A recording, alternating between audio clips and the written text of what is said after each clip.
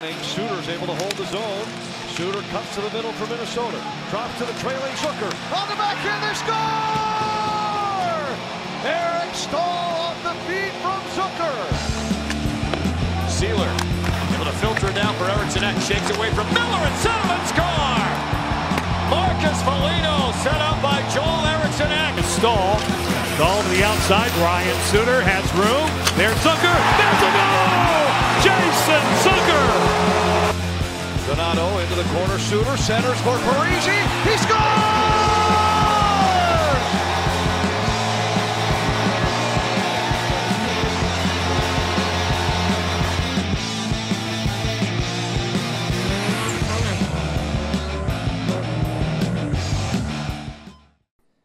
Jake, last time me, you, and Bubba met and talked about the Wild, it was right after a really rough October, in October where they finished dead last in the NHL.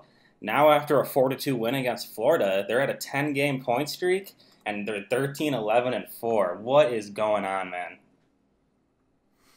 I don't know. It's weird because I never gave up on the Wild, and I always said you just need to get back to 500 and anything's possible. And now they're there, and they're 2 games above 500. They're just doing. Like, I remember talking the last couple of podcasts. I remember we were at a point where I was saying like they're just disgusting to watch. It's just gross to watch. They no were. Chemistry or anything. In your defense, they were disgusting to watch for a little bit there. Yeah. And now in these last 10 games, despite some couple hiccups, we can talk about some of those games where they had a couple goal lead like in Boston, but still they're winning games. And they're 2 games above 500, like they're just clicking the chemistry. I think it's also a mindset. I heard something where, if the team is losing a lot and they don't think they're going to win, they're not going to win. But if they feel like they can't be beat, which I think they're in that mindset right now, they truly think they can't lose. So they're in that point right now. And they're winning games. Yeah, and I mean, especially lately, too, during this 10-game point streak the Wild have going on, the veteran players have really started to step up. Eric Staal, Zach Parise, and Mikko Koivu, they've all been playing way better than they were at the beginning of the year, don't you think? Oh, yeah, by far. I mean, these are the guys that, like, I was saying, in previous podcasts that in order for them to really salvage a season, which they have time to do, they need these veteran guys to step up, like Eric Staal, Mikko Koivu, and kind of complement these younger talent, because the young guys can't run this team all on their own. Mm-hmm. And these guys have been stepping up really well. Eric Stahl's been scoring, and Mikko Koivu, had that huge shootout goal against Dallas in his 1,000th game. Yeah. And even the younger guys too, Fiala and Donato, they've been playing a little better lately as well. Let's talk really quick too. I mean, they're only 2 or 3 points out of a wild card spot, like you said, but they're also only a few points ahead of Nashville and Chicago in the Central Division. The Wild currently sit 5th. And it's funny because the Wild have played actually only 1 more game than both of them, and so they could actually fall back to last in the Central pretty easy. So it's kind of funny how the NHL is working, where just a few points really separates you from the last place spot, and the playoffs is that's why you got to love the NHL. It's so competitive. I know, it's so balanced. I was looking at the Central Division, and it's insane to just see the 1 through 7 how close they are. How separated they are by such few points. Mm-hmm. And that's what I love about the NHL. It's so balanced. Like, if you're sitting in 5th or 6th in a division, well, I don't think there's that many teams in a division in the NFL or NBA, but if you were sitting at that low end part of a division in the NBA or NFL or MLB, you're not doing good at all. And now they're sitting at 5th out of 7 teams, and they're looking good. They're 2 games above 500, but I think they're only separated by a few points between them and Dallas or Winnipeg, whoever's in that 3rd spot, for that first playoff spot in the Central Division. They're not that far behind. Yeah, and they're a 2-game win streak, away from being in the playoffs, or they're a 2-game loss streak away from being last in the division. So they're kind of in an interesting spot right now where it's it's exciting, but the season still could tank the season, or we could be a pleasant surprise at this point. Well, I mean, it's making it fun though, especially compared to the beginning of the season when it was just an absolute train wreck to watch. I know. So if you're watching YouTube, we're going to put up the 10-game. If you're watching this podcast on YouTube, we're going to put up the 10-game point streak that they have going, and Jake and I are going to talk through each of the games here.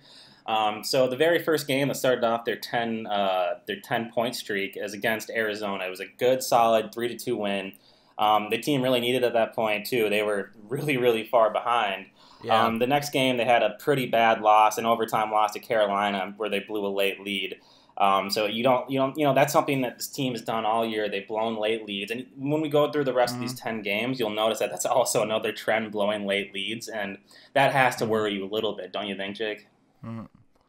Yeah, definitely. But that I'd rather be worrying about that right now and having that as a concern than where they were at the beginning of the year, where they were giving up, 2 or 3 or 4 goals in a matter of like 2 minutes. Yep, and they were only scoring like 1 or 2 goals a game too. And only scoring 1 or 2 goals. So now it's like an improvement to be like, oh, now they're blowing a late lead, But that sucks. You can't be doing that. But now we're at a point where we're talking about like, hey, they're blowing these late leads, still getting a point out of it, but they're blowing these late leads in games where they could win in regulation instead of going into overtime, or they have not played well at all, and they're sacrificing at least 1 point. And they've left at least 3 points on the ice, in these last 10 games that they could have back.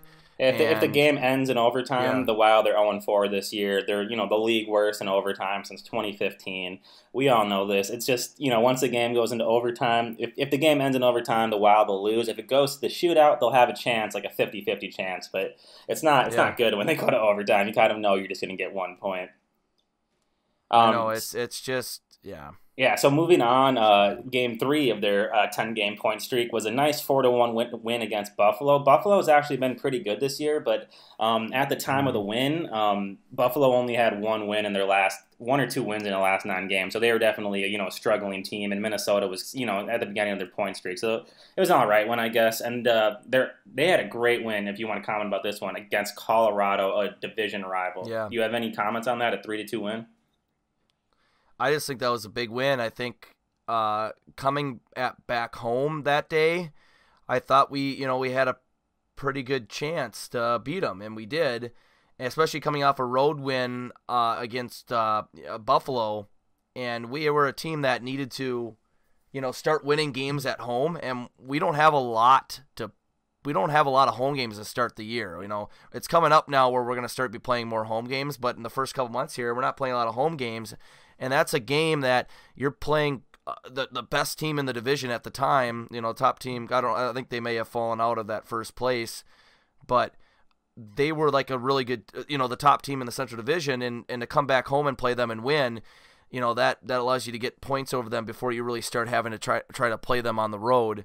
And that was a good game there in that middle stretch there of their point streak. That was huge to take 2 over a top team in Colorado. And as great as a win as that was, the next 2 games were probably equally as disappointing. The first one against Boston, they blew a 2-goal lead in 40 seconds in the last 2 minutes of the third period, and then lost, like 2 minutes into overtime.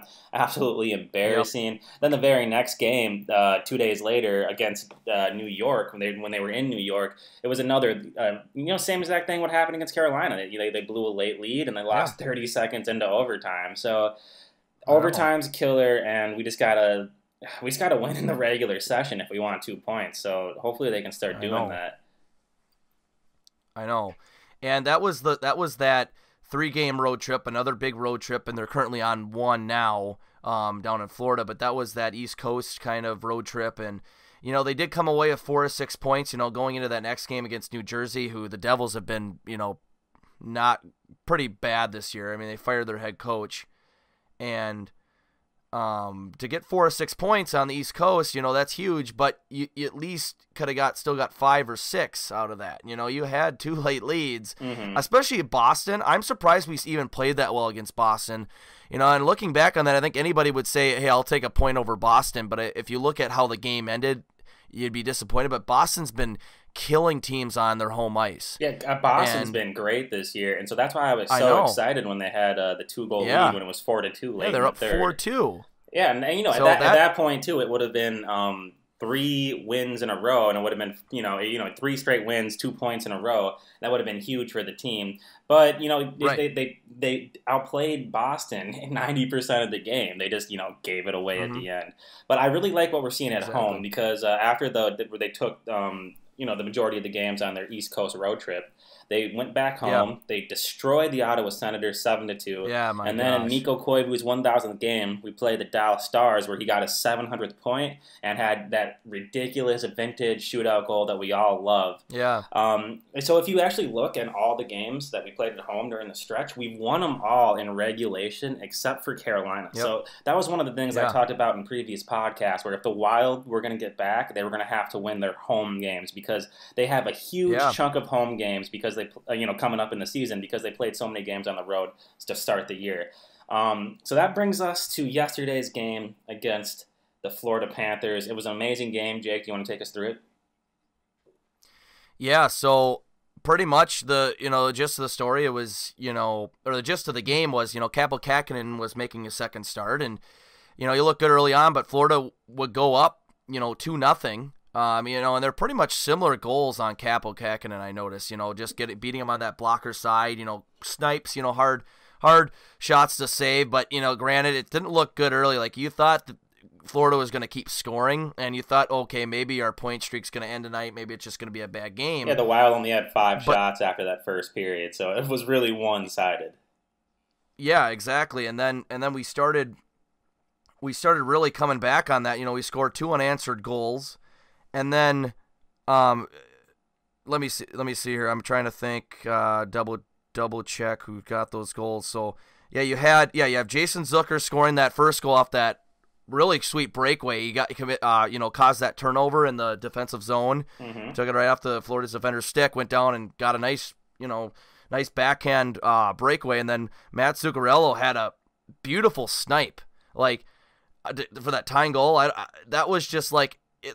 He lost control of the puck in the corner, went to like the the middle of the circle, and still got like a quick shot off. It looked like there was like 5 sticks right around his stick, and he still got a laser of a shot. Yeah, we need more of that. That was great to see. Yeah, and that's Zuccarello. I think that's what Zuccarello has been known to do when he's playing well in past years, and he has a hell of a shot, and that happened. And I really got to give it up for Carson Soucy. I love that. He got essentially the game-winning goal, leading goal with 4 minutes into that, almost 5 minutes into that third period, and I like to see him score because I think I've been really impressed with them this year as a defender, as like a depth guy to kind of step in for Patterson's out and just kind of stepping in that role, and he got a nice goal. It went right under the pads. It probably shouldn't have went in, but it was still a great play to see him get up there and score in the third period. And then, of course, we got that empty netter to win 4-2. But 4 unanswered goals for the Wild in that game. I think an even bigger story, too, is 44 saves from Kahkonen by the end of the night, which is second. I think it was the most saves ever for a rookie in the Minnesota Wild history. So that was unbelievable, especially after how bad that first period was, to respond like that. Yeah, he recovered.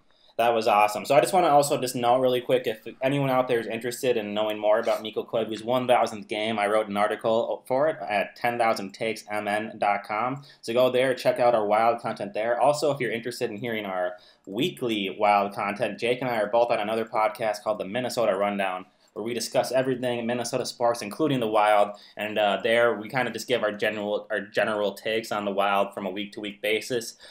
This podcast, Wild Takes, is kind of more where we dive in really, really deep. Mm-hmm. So now we're gonna go. We're gonna look at the player stats for the rest of the year, and I mean, this is actually something I really like to see. Jason Zucker is leading the Wild in points. It didn't look like it was going to be that way at all, especially after the first month and a half of the season. But he's definitely turned it around. Out of everyone you see, especially the top 10 point getters, who has impressed you the most? Well, I think to look at the top 10 as of late, I would say, he's down at the bottom, but like Mikko Koivu. He has 12 points. He wasn't looking good early on. And to see him come out, he has 10 assists so far. He's creating a lot of plays. He's getting himself involved, and he's not he's trying to maybe silence some of the critics a little bit with how he's been playing lately. Of course, he only has 2 goals, but like I said, he has 10 assists. He's +2 on the ice. He's creating a lot of plays, and he's looking really good. He's being a big distributor right now, and he's been looking good on the ice. Yeah, out of those 12 points, 6 of them have come in the last 13 games, so he has definitely stepped it up.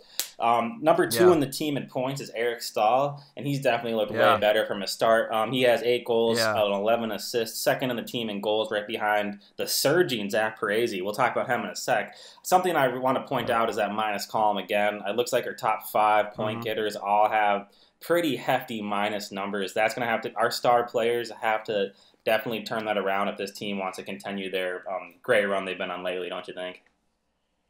Yeah, definitely. I think a lot of that, and I think those numbers have moved up slightly, since in the last month, because I know that a lot of their negative numbers that you see in that stat column, or that are there, is from pretty much that first month of just horrendous play. And all players have really started to step up, but they're still, Eric Stahl's still sitting at a -9, Zucker's still sitting at a -6, and they're still, on the ice when their team is giving up goals, and that still has to change if they want to keep improving and keep winning games, to keep it going and surge for some playoff spots here, here in December heading into January. That definitely still needs to move in the positive direction, which I think it is, but they're still sitting in some those lower negative numbers. Someone who looked really unmotivated at the beginning of the year, but now it seems to have that fire going, is Zach Parise, number 3 in the team at points with 12 goals, 5 assists for 17 total points. In his last 11 games in November, the dude put up 7 goals. And then, I think yesterday he scored an empty netter as well. So he's been absolutely on fire.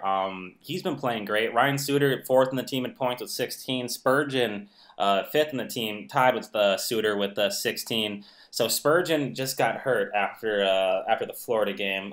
They said originally it was a broken hand and he'd be out for 4 to 6 weeks, but today the Wild came out and said he had an undisclosed upper body injury and will be out for 2 weeks. So I guess that's good. A lot better. It's way better than 4 to 6, but it's like, why don't they just say it's the hand if we already know it's the hand? Right. I don't. Yeah, I saw reports it's his hand, broken hand, then they go to upper body. I don't know how you misreport that, but whatever. I'll take 2 weeks. Jeez. I heard the hand. No, it's an upper body. What? Well, something that I do like to see that we have 2 defensemen in the top 5 in our points, but that means our defensemen are putting up points, but that also means that our forwards are not putting up points, or at least not on a whole team basis from top to bottom. We just kind of have the top guys. Someone who's really stepped up lately, number 6 in the team in points, Kevin Fiala, another player who had a rough start. I think you could blame that rough start on the fact that he was signed really late into the season, so he wasn't with the team with training camp. He got thrown in, right in the middle of the preseason. And even, after the first 2 games of the preseason, Bruce Boudreau was talking about how rusty he was looking. And if he could, he'd let him get a stint at the minors. But, he couldn't do that. So he's definitely worked out his kinks, and he's been playing awesome lately. Number 7, Matt Zuccarello. Just like you said earlier, this guy's been on fire lately. And he's been putting the puck in the back of the net. Have you been liking what you've been seeing out of him? Oh, yeah, definitely. This is what at the beginning of the year in the preseason, he's just looked slow. He's not, like I said, we were I know he was injured for a few games at the beginning of the year, but our first podcast, he was non-existent out there. I think he had no points the first 5 games or something like that, or if it was maybe 1 point. Yeah, he was 0 points in 5 games, and he was hurt for 5 games after.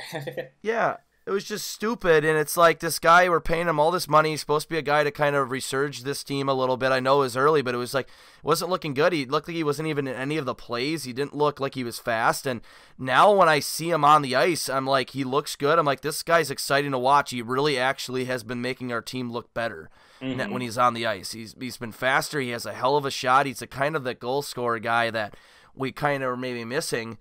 And I'm just glad overall this top 7 or top 5 just looks more like the scores that I like to see in our top 5 scores. For a while there, it was Brad Hunt, and I just didn't like that. It just looked wrong. Well, Brad Hunt is just one spot right behind him, but yeah. Yeah. No, he's still doing good, but that was just stupid that he was our top point scorer. Now this looks like more of a normal chart to see our top scores. And you got Zucker, Stahl, Parise, Suter, Spurgeon, and even Fiala up there. That's awesome. But I'm just glad that just means these older guys are stepping up, which is what they needed to do to get going. You know, they need to figure out how to win games at home and obviously transfer that over to road wins, which they've done a little bit. But these older guys have to step up, these veteran players, and they're doing that, and that's what I like to see.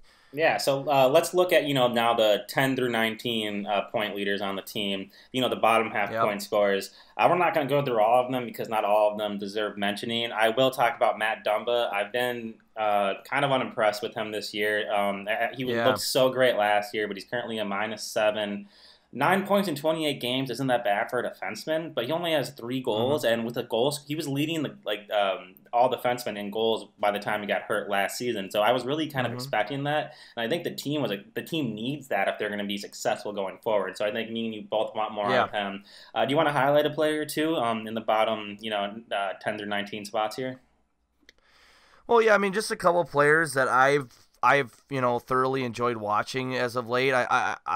Jordan Greenway, he has 9 points. It's not a lot, but I've been fairly impressed with him. He's getting aggressive, he's getting physical, and he's opening up opening up the ice, creating opportunities for the Wild. He's kind of a big guy that kind of fills that role of getting players, and he's been creating some opportunities. He had a nice goal, a few games ago. I was about to say a few games ago. I know, I was hearing that. A few games ago, I forgot what game who it was against. It might have been against Dallas or the game before. I think it actually might have been against Ottawa. But he had a beautiful backhanded goal, and he's been looking okay. Ryan Hartman's been impressing me. In a sense, he's even getting aggressive. But then Victor Rask, his stats, he's 2 goals and 3 assists, not all that great, but he's been looking like he's been playing aggressive, like he's playing like he wants to be there, and he's his plus minus is 6. Yeah, and he's missed 10 games this year too. So that 5 points, it's not he hasn't played the full season, so. Yeah, and he's been impressing me. Yeah, he's not, his stats don't show up per se, but he's been out in the ice getting aggressive and creating opportunities that I've liked to see, and he's been looking better than I thought. I mean, he was a guy that I was like, he shouldn't be on the team, but he's been a nice depth player to the roster. I've been really impressed. Still not worth that $4 million contract. No, he's definitely not at all. Better. It looked like he was going to get cut, but he's playing better than a cut player. One last thing I want to point out is Marcus Foligno. He was leading all forwards in points. So no disrespect to him, but is glad to see him at the bottom of the list because he's a 4th-line, 3rd-line grinder. He's not supposed to be leading your team in points. So, I mean, no disrespect to him, but it's kind of nice to see him back at the bottom because that means that our star players are actually stepping up. And, no disrespect to Bubba because he wants him to get the C. He does. I don't even think he's next in line. I think there are I was reading some speculation that if Koivu leaves or if he retires, the next guy in line is probably Spurgeon to possibly get that. Maybe we just signed him 7 years. It won't be Foligno. I'm sorry, Bubba, but it's not happening. You don't think there would be a chance it could be good old Zach Parise? I think definitely like him or Spurgeon or Parise, definitely, but it's not going to be Foligno. It's just not. I'm sorry. I think Bubba should start that pension that he started talking about in the first ever pension Bubba plan. Takes. Yeah, the pension plan. Let's move on to goaltenders here. We've had 3 play for us this season. Devin Dubnyk's been having some family trouble, so he hasn't. His wife is sick. I don't know too much about it, so I don't want to get too far into it. But I hope everything's okay there, and I hope he deserves to take any time that he needs for his family, and so I hope everything's okay in that situation. He wasn't playing too hot before. No. Who knows how much the situation's been affecting him the whole time? Yeah, so, that's I don't know. Yeah, so we're not gonna really talk about him. We're gonna talk about the 2 main guys until Dubnyk is back and everything's better with him. So we're gonna talk. Your goalie, you were a goalie, Jake. So I'd love to hear your opinion on our 2 goalies, Alex Stalock and Kaapo Kahkonen. Is that how do you say his last name? I have no clue. Kaapo Kahkonen. Kahkonen. So okay, so we'll go with that. And first off, I still play in some beer league, men's league stuff. I haven't put in the boots yet, or put in the skates or whatever. But pretty much, yeah, you're pretty much retired when you're doing that. Yeah. But goes to that. I've been very impressed. And I know we were talking about on the Minnesota Rundown that I think you had asked me on the most recent Minnesota Rundown that if I was concerned about the goaltender situation with Dubnyk being out. But quite frankly, I'm not. I've been very impressed with Alex Stalock. He's been very disciplined in the net. He's 7-3. He's been. I know he has been. He's been looking. He's so quick. He's smaller, but he still takes up the net in the sense of how quick he is still in the net, and he's been looking really good. And he's definitely is our number one guy. It's hard to say that if Dubnyk does come back healthy, even or whatever mentally, and he gets back healthy physically, I think that it's going to be hard to make a case for him to get more starts than Stalock, the way Stalock's been playing. Yeah, 7 wins, 3 losses in his 13 starts. Yeah. I mean, that's great. I know, and then only, he's 2.67 goals allowed, which can be improved on, but that's not as bad as, Dubnyk, who is allowing over 3 goals a game. And even Kaapo Kahkonen's been looking really good, and he wasn't, highly touted coming up here. I think he was talked about as, he's a young goaltender that's doing okay down in Iowa, but how is he going to adapt to the NHL? And in the 2 games, he's won them both, and he's only allowed 2 goals in average between both games, and he has a 95% save percentage. Like we said, he had 44 saves in the Florida game on Tuesday, and I think he actually saved 38 straight shots to end the game. And you look at him, he almost way he plays, he almost seems like I don't know how he doesn't let in more goals. Like I'm kind of watching him, like he seems like he's kind of slower, but it's like he plays smart. Like he's not the super quick Jonathan Quick goaltender like a Jordan Binnington or something out of St. Louis, but it's like he plays smart. He plays the post very well. He seems like he always knows where the puck is, and he knows when to go down and when to stay up. And yeah, he doesn't seem like he's the fastest goalie, but he seems like he's big and he takes up a lot of space in the net. And it's like he knows what he's doing, like he's smart. And that's what we didn't see out of Dubnyk. He doesn't look rattled out there. Kaapo doesn't. He looks like he's just making smart decisions when he's in the net. And that's that's why I think, and it shows for it in his 2 wins in his first 2 starts. And I tweeted last night too. Last night, Kaapo Kahkonen, at least for the next week, has become my favorite Minnesota Wild player. The dude was on fire yesterday. He was the only reason why we won that game, actually. When you have 46 shots against you and you only put up 3 goals, you shouldn't win the game normally. So my favorite thing about him is he had the balls yesterday to go for the empty net goal. That was so cool. Yes, when Florida pulled their goalie, he shot it down the ice. And I was like, oh my God. I mean, it was one of the most exciting moments of the season so far, in my opinion. So I fucking love to see that.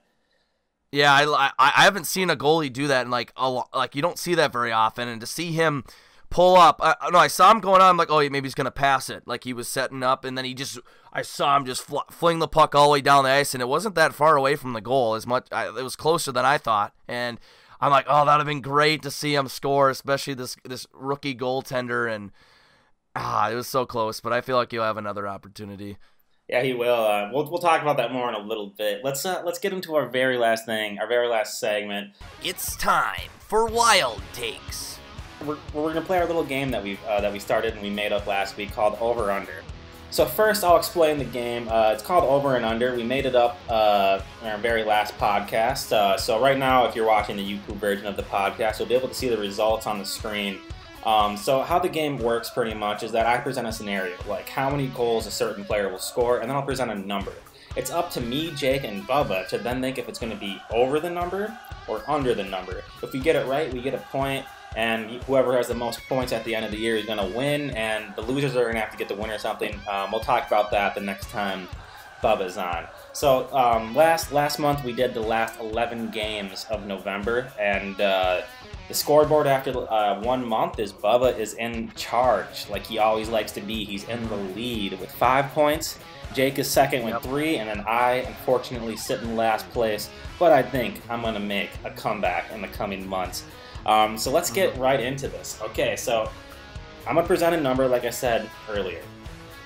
Anything over the number is over. But when we say under, it's going to be the number that you see or anything under. So under also includes the number seen. Sorry if I took forever to explain that, but it's kind of a confusing game. Hope you can follow along. Oh, they'll figure it out. Our fan base is intelligent. Okay, so the very first category we're going to focus on today is goals. There's going to be 13 games left in December, so we're going to be doing this for the last 13 games of December. We're going to start off with our one and only favorite defenseman on the Wild, if your favorite defenseman is Brad Hunt. We're going to start off with him. We're going to do 2 goals. We're going to set the over-under for the next 13 games. Jake, what do you got for that? I mean, I'm going to take the over on that. I think Brad Hunt's going to have a slight resurgence, and he's going to get a couple one-timer goals, and he will maybe get 3 goals in that time span. Let's go with that. Sure, I struggled with this one. What killed me a lot last time was choosing the over, and it would be exactly the number that was, displayed for the over-under number. And because I chose the over, it screwed me. So I think that Brad Hunt is going to get exactly 2 goals. So I went with the under. We got Bubba's answers before. He's being a working man right now. He chose the under for Brad Hunt.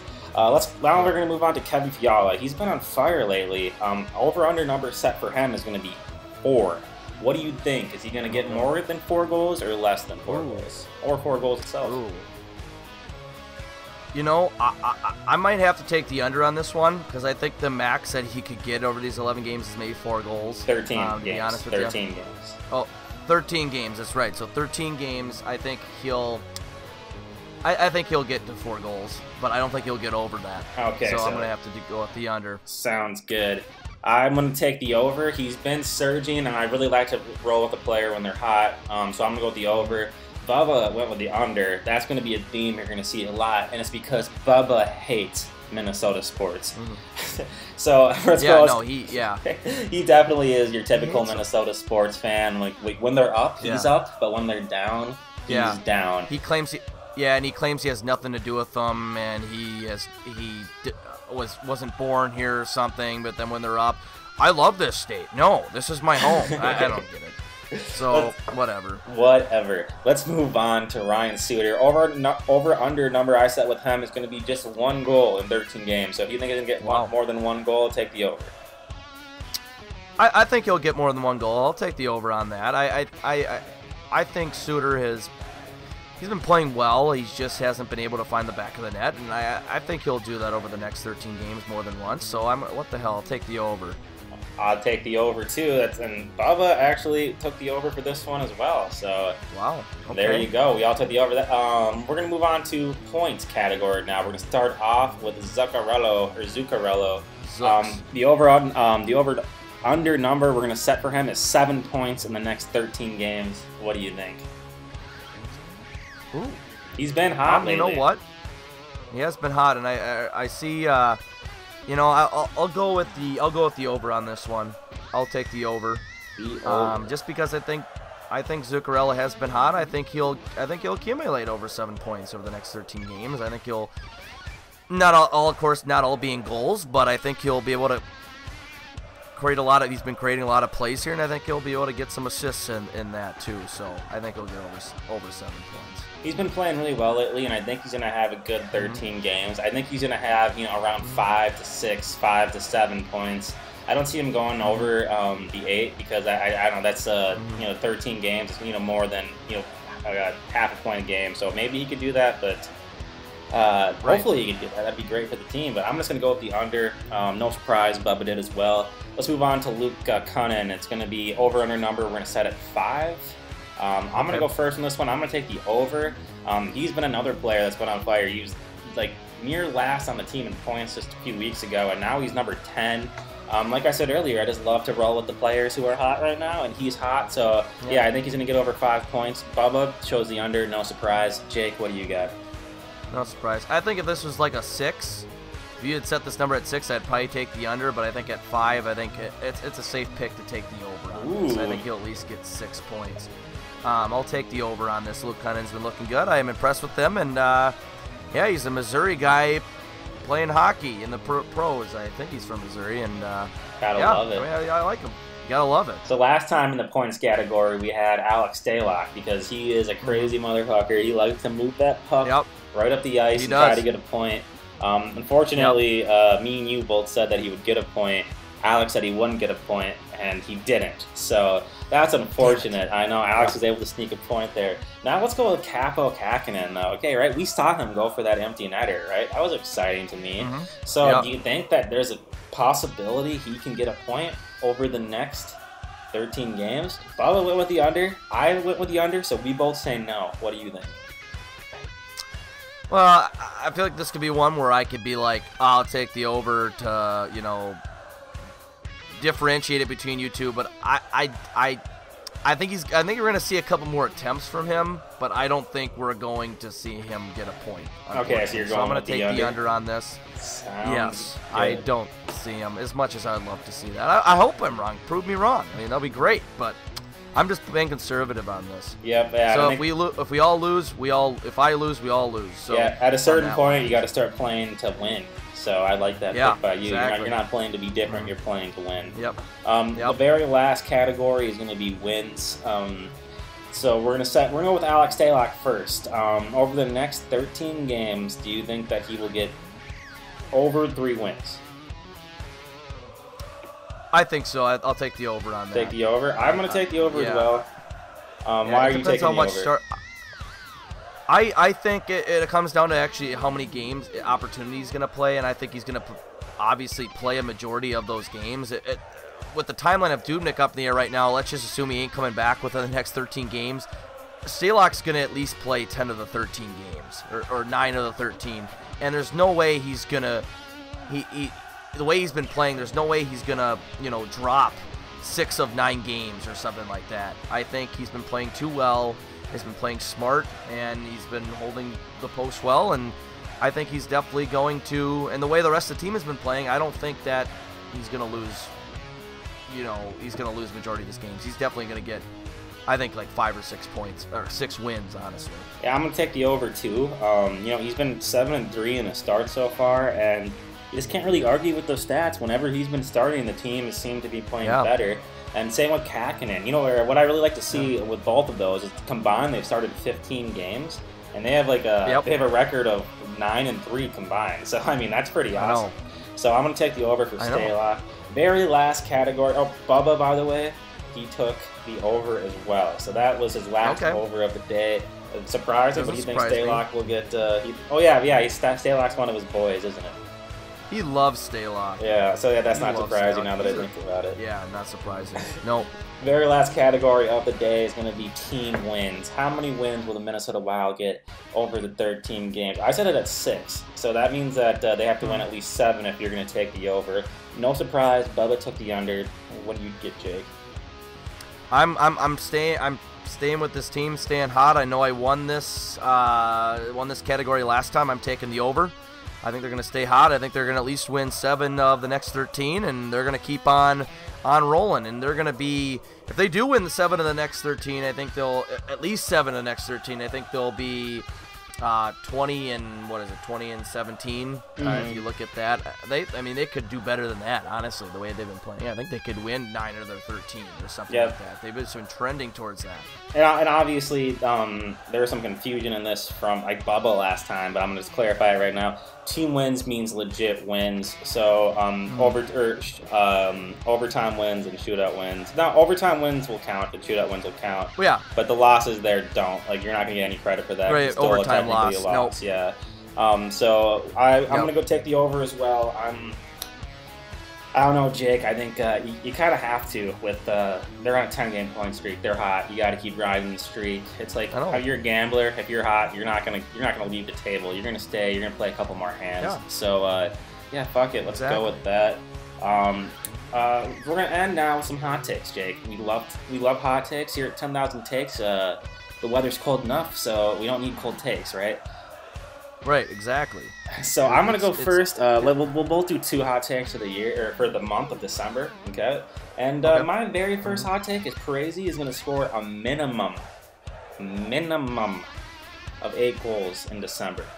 Wow. Yeah, I mean, he's been on fire. He scored 7 in the last 11 games in November.